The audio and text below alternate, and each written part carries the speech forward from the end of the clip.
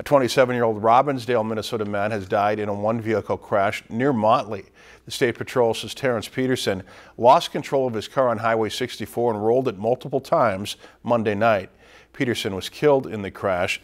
A passenger sustained non-life-threatening injuries. The patrol says alcohol was detected in Peterson's system at the time of the crash. If you've enjoyed this segment of Lakeland News, please consider making a tax-deductible contribution to Lakeland Public Television.